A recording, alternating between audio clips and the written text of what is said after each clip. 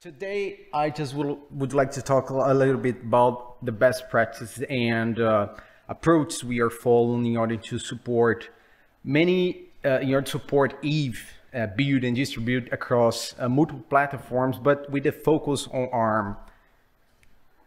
So I just would like to go through a very brief introduction and talk about a little bit about the Eve project, how we built Eve, and then jump into how we manage stuff and on ARM, how Eve works on ARM, our build system, the ARM devices that we supported so far, some upcoming devices as well.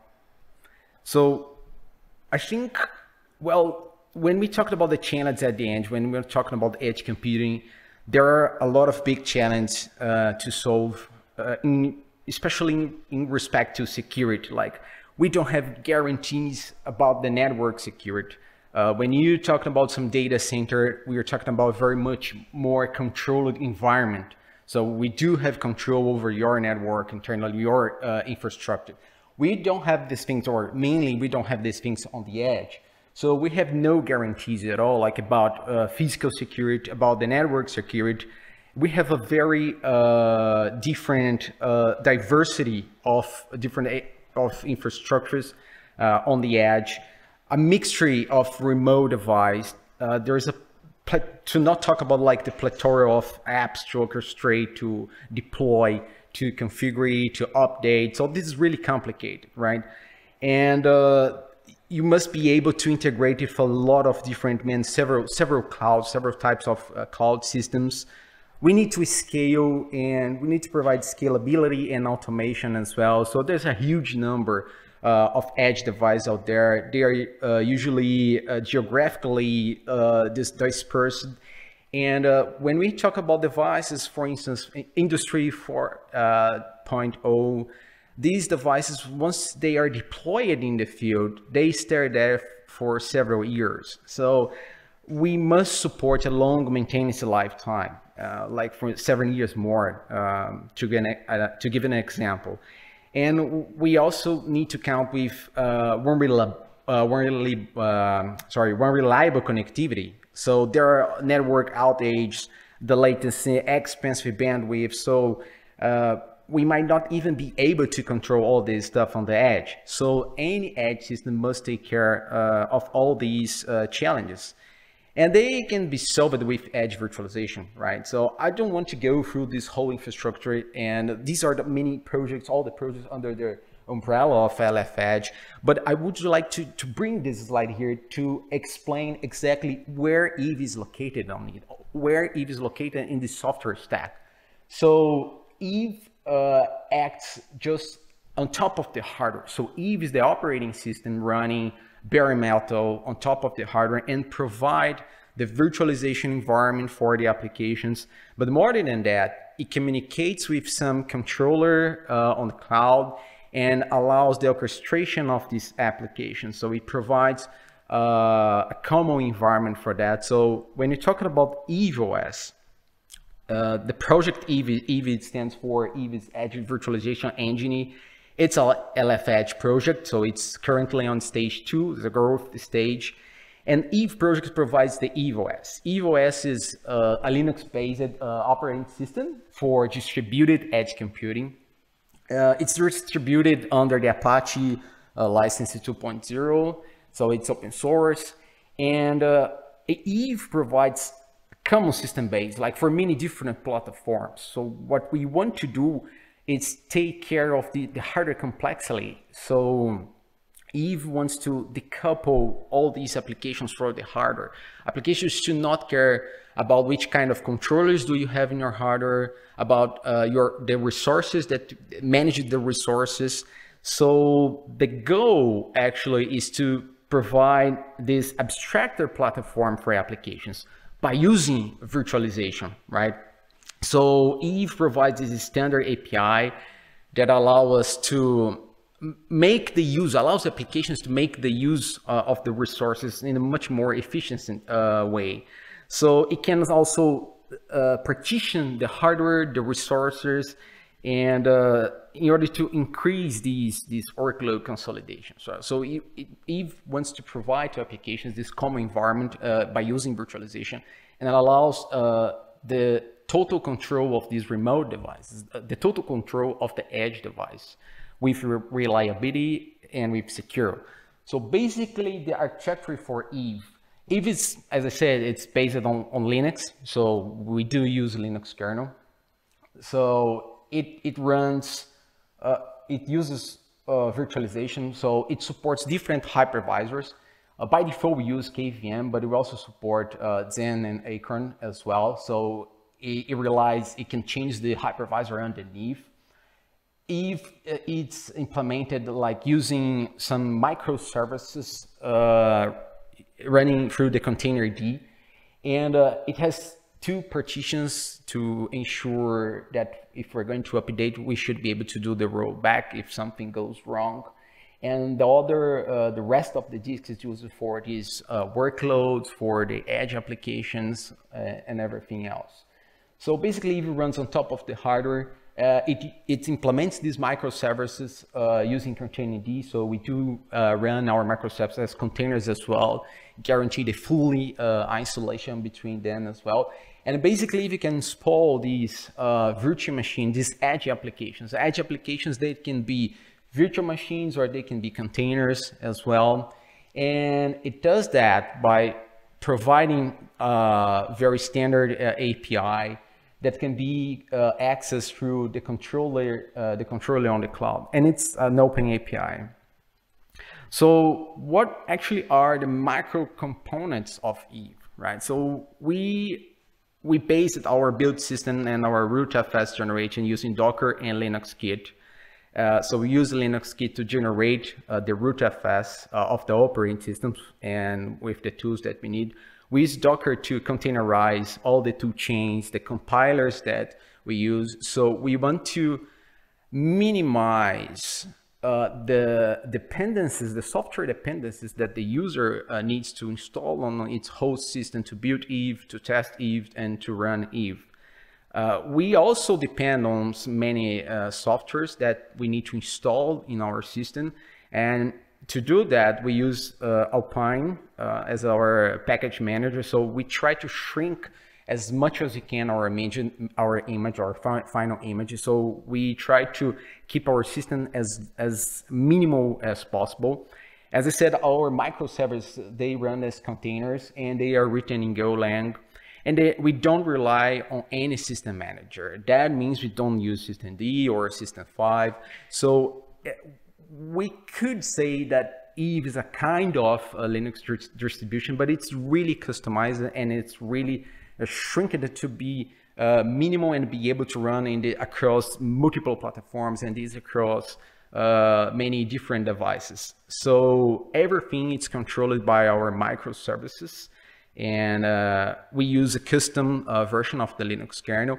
We try to not change that much, but for some specific platforms, especially for ARM, that we are interested here today to talk about it, some drivers, they are not full upstreamed. So yeah, we need to patch a bit, but we based our kernel, the mainline kernel, and on top of this kernel, we just apply a few patches and a bit more other patches for specific platforms like for ARM. And we also maintain our bootloader, mainly like we just use uboot and grub, also custom because we need to include some features that are not upstreamed yet. And as I said before, like we are based on KVM mainly as our default hypervisor, but it also support other hypervisors as well, like Zen and Acorn so far. So what are the advantages of keep these macro components? Like I know sometimes, if you're relying only on Docker containers, these can consume a lot of disk space, for instance. But this is, at the other hand, we can provide a very consistent while building the system, generate our images. So as advantages, we can keep the total control over the running systems. Like we don't need to leave with any system manager. We keep the control by ourselves, by our microservices. and we can guarantee consistency over the build system. So we don't care that much about the host system of the user, because we are providing our tool chains, we are providing our cross compilers through the Docker containers. So this makes easy to reproduce the issues, to give support from our side as well. But of course, it comes with some drawbacks, right? So we need to control everything, since we're taking this full control. And yeah, it might be tricky to integrate to some custom board support packages. So it might be tricky if you want to integrate Eve with another custom kernel with different drivers for specific platforms. And this might be tricky to integrate with ARM devices, right? So Eve is distributed with binary images, can be distributed through binary images. We support like x86, AMD 6.4, ARM 6.4, and also we do support RISC-V. We provide images for RISC-V. And talking about the x86 environments, when we see these edge devices, x86 edge devices, they are pretty much based on PC platform. So they do have some BIOS that allow us that provide us some unified boot method like UEFI, especially UEFI. So we don't have any troubles to provide a single image and to boot our images on these machines. And the peripherals, they are usually connected through the PCIe bus. So they can be easily discovered, and they can be passed through to the VMs. And this way, generates a generic image which is able to support multiple devices. Is not that hard. So we can provide a single image with all the drivers enabled in the kernel as modules, and this single image can support a lot of different devices.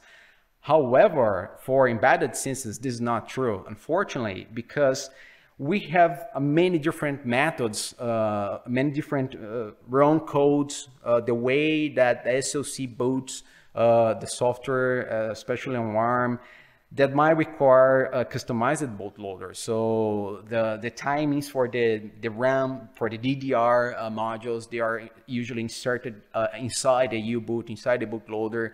So we cannot use the same single image to across multiple devices, for instance, on ARM.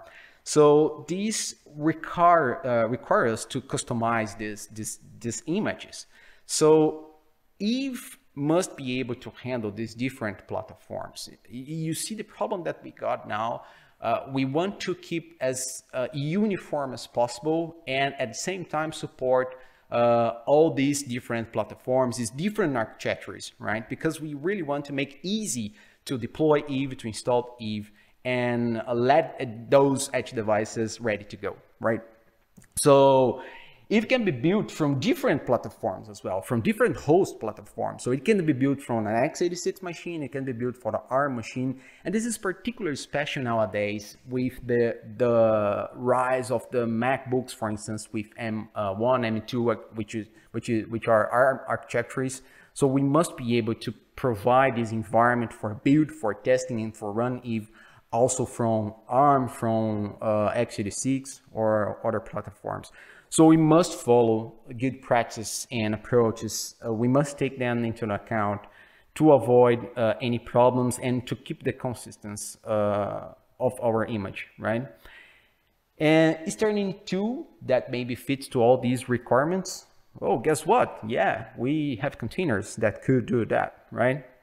So how do we generate images for Eve? Although we are based on Docker, we are based on Linux Kit, we also use Makefiles. So keep as simple as possible. Keep really simple to generate these images. So if I want to test Eve, I can just generate a live image and run it using QEM, right? So in order to do that, I just need to hit make. The ZArch and HV parameters, they are optional here because by default it's AMD 6.4 and KVM.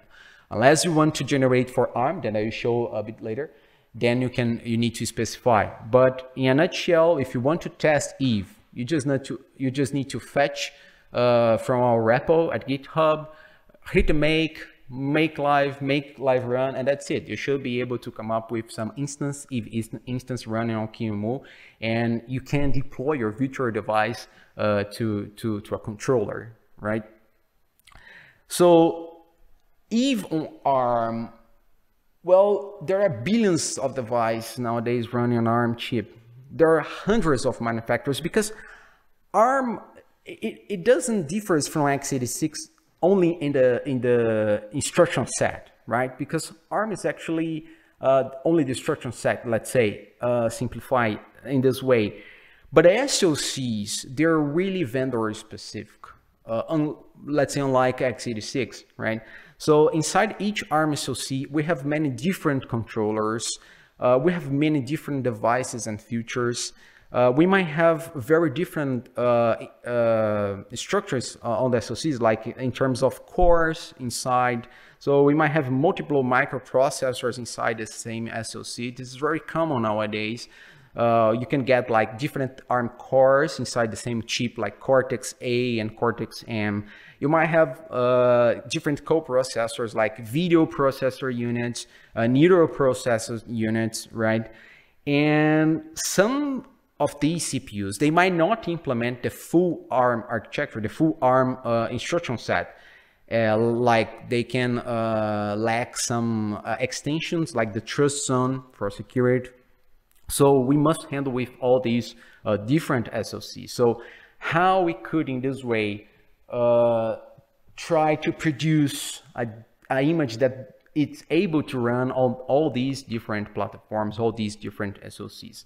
So, well, guess what? We can still use containers to build Eve, but at least for ARM, we do support cross-compilation, right? So it makes more easy for generating an ARM image from an x86 host.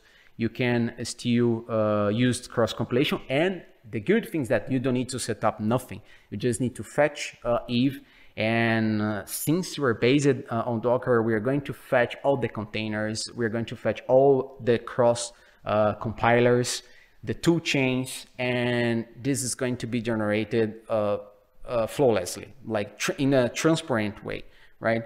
So for ARM, how do we generate Eve images in this case? Well, it's pretty much exactly the same as x86, because this is our goal, actually. We want to keep the same, the uniform process as much as possible, right? So, as I said, the same way, we just use make, but now we just specify as a Z arch, we specify that's ARM64. We can also change, between the hypervisors, but still, some platforms, they really require some customized images. Like some platforms, they put the bootloader in some different offset in our image. So in order to support that, we need to come up with some additional argument in our build system, for instance, right? So we do support this platform parameter that you can pass to generate Eve OS images specifically for some device. So as an example, we support ARM from with SoC from IMX8MP. It's from NXP, this SoC. And we do support a couple of devices from this platform. And if I want to generate Eve OS image to be deployed on this device, for instance, the last one is the Advantech. So I want to generate a Eve image for that particular device. That's pretty simple. I don't change the way I build Eve. So I build exactly as I build for x86, but in this case, I will passing the platform parameter, I will build for a specific for this platform. The final image that I got in my SD card or USB stick, I can deploy it to this device, and that's it. The key point here is that the whole environment provided by Eve will be exactly the same, no matter if I'm running on x86, on RISC-V, or ARM64, right? So what are the officially ARM devices that we do support on Eve OS? Well, we do support Raspberry Pi 4, the Model B to be more specific. In this platform, we also support an Advantech. It's a hat. Actually, it's a Raspberry industrial hat that you can put all together in an industrial device. The IMX8M platform, we support 3 different devices. The Advantech EPC R3720, the development board, Board Pollux is from a company called Fueltech from Germany. And we do support also another SoC of the same family, the IMX8MQ, through this evaluation kit board. We also support, we do have support for the Rock chip RK3399. And of course, we do support also virtualizing the environment. We do support QEMU.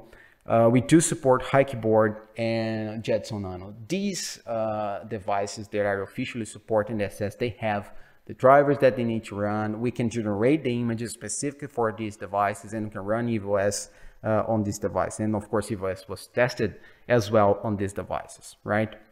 For the Raspberry Pi, we also support some TPM chip, the SOB9670, that we can connect on the Raspberry. We do have support for that because Eve relies on the TPM functionality to do some key management and certificate stuff, right?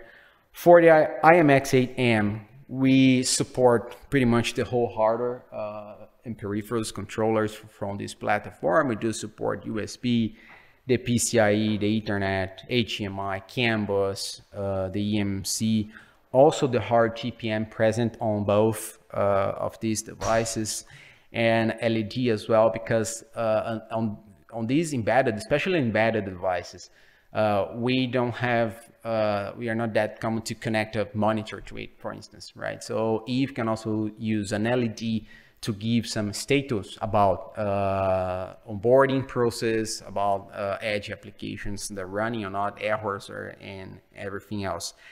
And one very nice thing about this platform, we officially support the trust zone. So we do have support on EVOS, and we deploy the OptOS. OptOS is a trusted OS that runs on the trust zone. A trust zone, for those who are not familiar with, it's an ARM extension.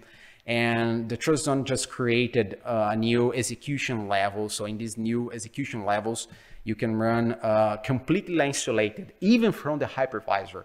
We can run these trusted applications in crypto way, secured, you know.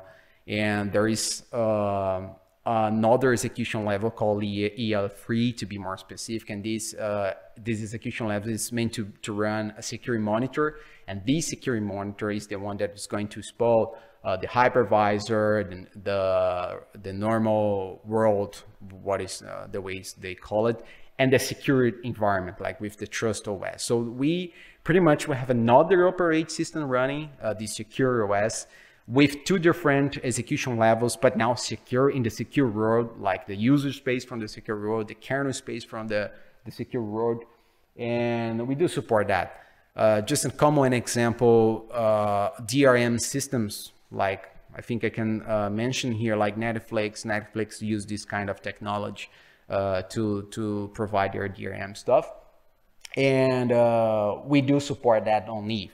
So we have a client drivers for the FTPM, which is a software implementation of the TPM that can run on Trust Zone.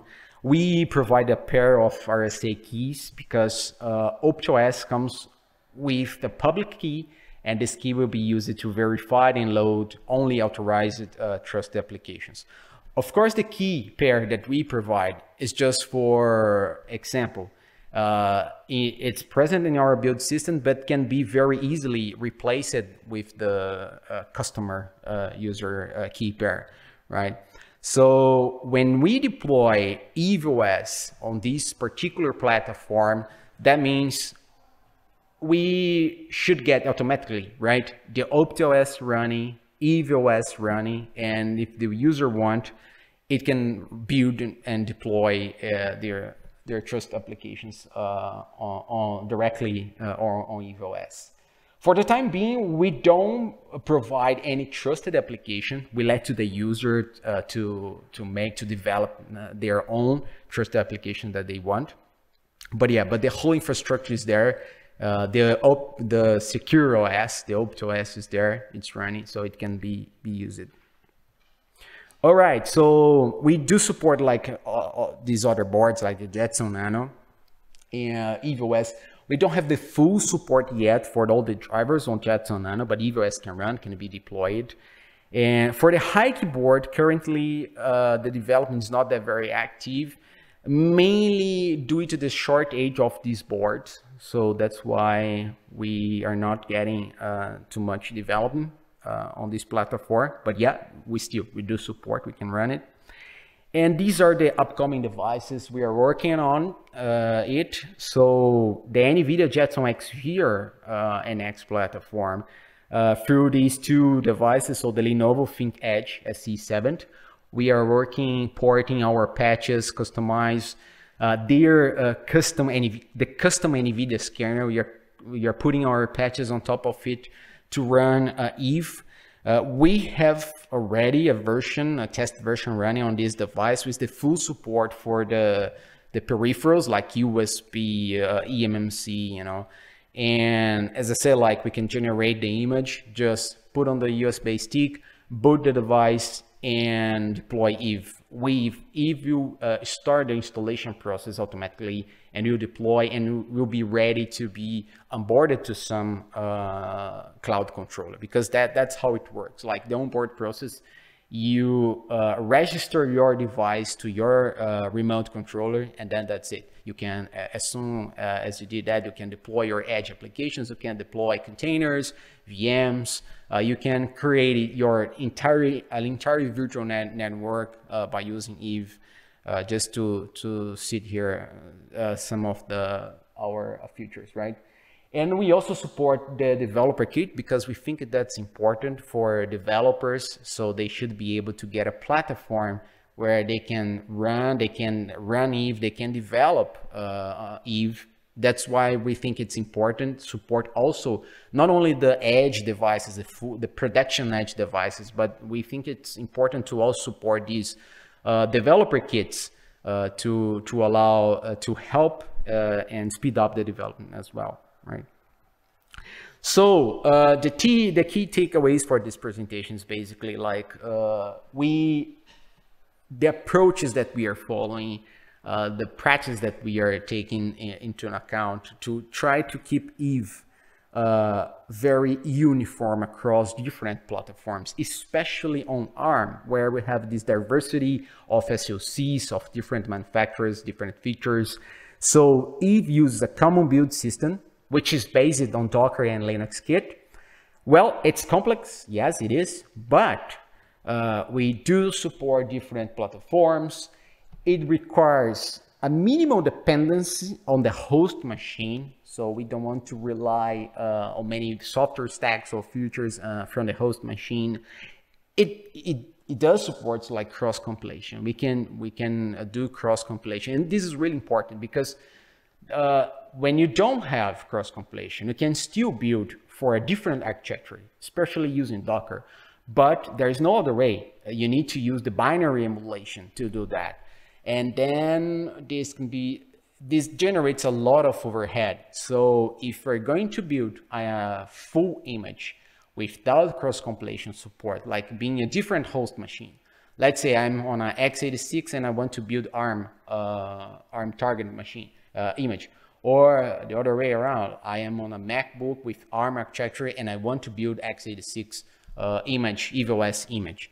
So it can take a lot of time, right? Even though you are using a very good machine, very powerful machine, still you need to emulate that architecture that you're running the compiler. By using cross compilation, we can speed up a lot because we are running natively the compiler in the host, the compiler, but generate for the target architecture, right? So the good thing is that Eve provides this consistency between different hosts and target platforms. So you should expect the same environment, you should expect the same microservices on those different platforms, right? And ARM images, they can be provided as well for specific platforms because, of course, since we do have these different hardwares, different controllers, different features on these SoCs, we must be able somehow to also provide support for that. And sometimes there is no other way. We need to change the layout of our image to be able to boot in some particular device. But we can do that. EVOS also supports that.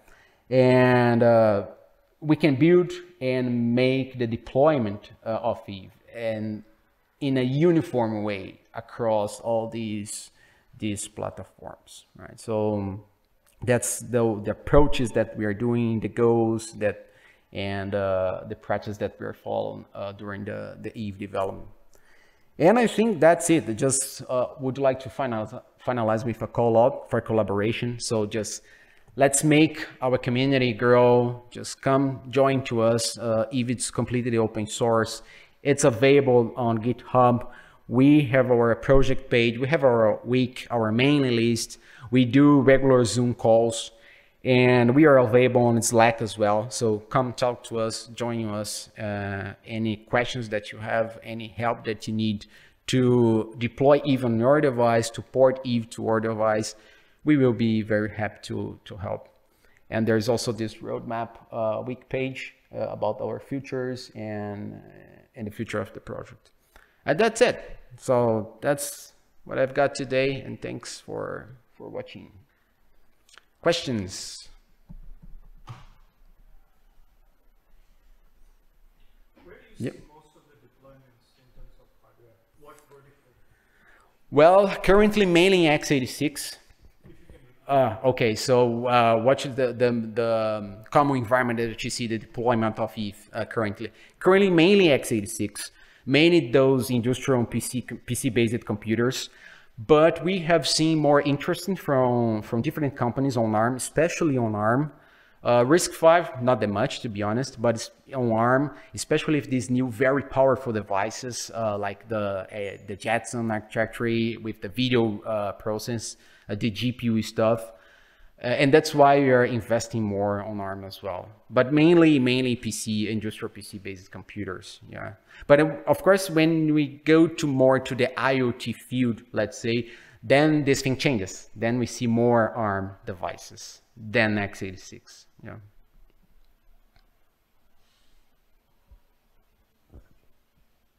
Okay. Okay. I think that's it. Thank you, Renee. Thank you.